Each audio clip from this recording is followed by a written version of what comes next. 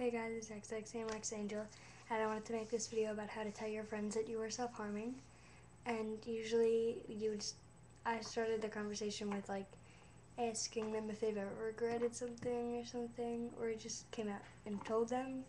So basically it takes a lot of courage to tell someone that you're self-harming, and she thinks it's funny. No, And you gotta rewatch the video. And it's hard for you to tell someone, but normally when you tell someone, it's like you feel good, like someone knows and you're not alone with this. And I wouldn't like overdo it, like I just tell them that you've been self-harm. She thinks it's funny, like I'll whip my hair. I'll whip my hair. It's kind of giving me whiplash. And I will probably make a more serious video later because she's being stupid. Yeah.